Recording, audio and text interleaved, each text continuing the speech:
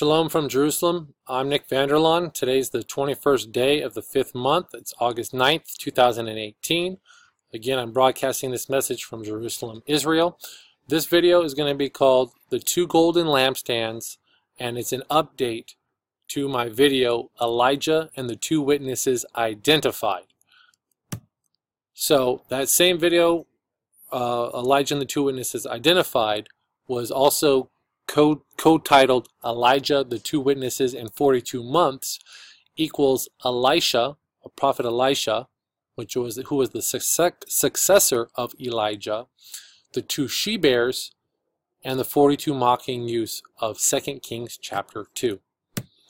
So these are the videos that I've done on the Two Witnesses. I relabeled this old and outdated. There's a little bit of information in here, but I really don't recommend it. This is the video that I just did. It's very long. I did about a few weeks ago, and I was challenged by someone regarding my understanding of what happened to Elijah. Okay, because in the video, anyways, I'm going to get into that right now. But I definitely recommend you watch this video if you haven't seen it and have the time, maybe on 1.5 speed. So what I was challenged on this video was that basically I had said there was some information that I had come across that I've heard at other places as well, but I basically said that Elijah was not taken up to the third heaven, but rather transported to another location somewhere in the region here on earth. And the reason for that was because he wrote a letter to the king and the king received this letter after he was taken up in this whirlwind. Okay, and so I got somebody that challenged me on this, and I've been looking into the matter somewhat, and it's really extensive.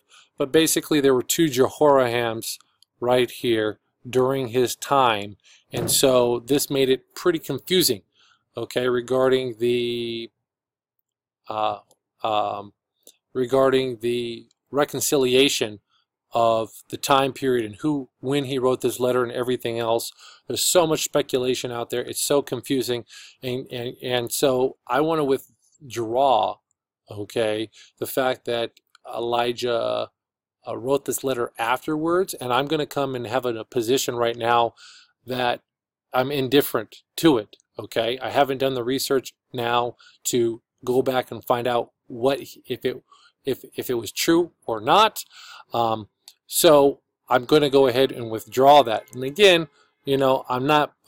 This is information that I published, that I put out there, that I want to make sure that I clarify on. And what I mean, I'm indifferent to it. It doesn't matter regarding what I was talking about.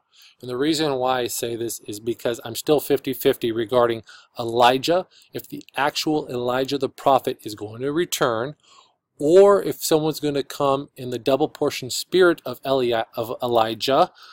Just as John the Baptist came in the spirit of Elijah, I believe someone's going to come in the double portion spirit of Elijah, just like Elijah's successor, Elisha. And so what I mean by that, there was a lot of information out there. We know that John the Baptist came in the spirit of Elijah, but he wasn't doing miracles. But if Elijah was alive, wouldn't he had come before Yeshua? He didn't come there. And then secondly, down here, Eliyahu appeared in the vision with Moses on the Mount of Transfiguration in the same state as Moses, and Moses had died at 120 years, so I figured that if Elijah appeared in the same vision in the same state as Moses, he must have also had died. Okay, so with that being said, I'm indifferent. If Elijah the prophet comes back, yes, he'll come back, but also at the same time, there's a possibility that someone's going to receive the double portion spirit of Elijah, just like Elisha. So I'm indifferent. I'm 50-50, and it doesn't matter. So I didn't have the time to go ahead and clarify all of that as far as the reconciling those Elijah, but that's done. But what's important is that remember, I equated Elijah, the coming Elijah, plus the two witnesses in 42 months, that 42-month period, is going to be equivalent to Elisha, his successor, the two she-bears that he sent which killed 42 mocking youth that were mocking him because of his bald head, which I believe could have been a Nazirite vow, but I haven't confirmed that either. And so getting back to the two witnesses, it's important, and this is what this video is about. I want to update you guys on the two witnesses. Okay, I already proved the witness number one is going to be the prophet of Yah, John, the disciple of Yeshua, the revelator. It talks about it here. I've already discussed it. You can go through this and read this for yourself. I, John, whom also your brother and companion in tribulation. So he's going to be a companion in tribulation. And it says in Revelation 10, and he said unto me, unto John, thou must prophesy again before many peoples, nations, and tongues. Okay, and then right here, Yeshua, Peter asked, Yeshua spoke of what death Peter would have, which would glorify Elohim. Yeshua told him, follow me. Then Peter, turning about, saw the disciple whom Yeshua loved, which was John, the revelator, following, which was also leaned on his breast at the supper, and said, Master, which is he that betrayed thee? And Peter saith unto him, Yeshua, Master. What shall this man do? And Yeshua said to him, if I will that he tarry till I come, what is that to thee? Follow thou me. And then with this saying among the brethren that this disciple should not die, yet Yeshua said not unto him he should not die, but if I will that he tarry till I come, what is that to you?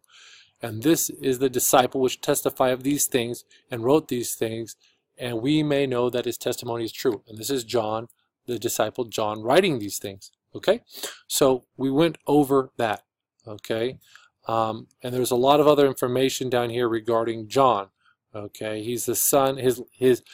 In Greek, his nickname was Boanerges, but I believe in the Hebrew it was Bnei Ragaz, which means sons of rage. And just like those she-bears, these two witnesses that are going to be in sackcloth and ashes, people think that this has to deal with mourning. I think that it has to deal with rage. They're not going to be happy campers wearing sackcloth for 1,260 days. Seriously. So, the biblical identity of witness number two, I wasn't so certain on, but now I'm getting more information that I can actually link them. So, I had discussed this in the previous slide. Witness number two was the prophet of Yahweh, Daniel, the prophet Daniel. And because there was a very cryptic verse at the end, the last verse of Daniel, all the book of Daniel, it says in chapter 12, verse 13, but go thy way until the end be, for thou shalt rest, and stand in thy lot at the end of days. This is the same thing like John. John was to tarry. Here's Daniel is resting. Okay? And so, this is what Daniel and John had in common. Both had visions of Yeshua in glory. Both had the two major prophecies of the 70th week, which is that 7-year period, and the details of the time lengths of the two 1,260 day counts, which was 42-month periods, and the events therein. So they both prophesied and had this amazing insight into this. But according to the scriptures, both according to the scriptures, as I said, appear to be resting and not dead, but they're resting somewhere and will awaken at a time prior to the 70th week or on it. Okay, and then I said, hey, if John be from Zebulun, some people say Asher, but still it's the northern kingdom of Israel, then together with Daniel, who's the southern kingdom of Judah, they both fulfill a full witness to what would be the unified kingdom of Israel. And what else I want to share, what's new, is that both are beloved. They're both beloved. And what I found was when I was going to Daniel today, it hit me that 3 times in Daniel, in chapter 9, verse 23, chapter 10, verses 10 and verses 18, okay, it says, beloved, beloved, beloved. Daniel was beloved, okay, just like John the Baptist. This is a Wikipedia page, or down here, but John was beloved just like we just read about, okay, the disciple whom Yeshua loved, okay, and 6 times in the scriptures this is he's referenced as this. So both of them are beloved. This is the link, and I want to share, I have some more information on this coming up in another video, but I wanted to share this update. And if you haven't seen that video, I go over it a lot more in depth. You need to watch my video on Elijah and the two witnesses identified. Okay? because I firmly believe it is definitely John the Revelator.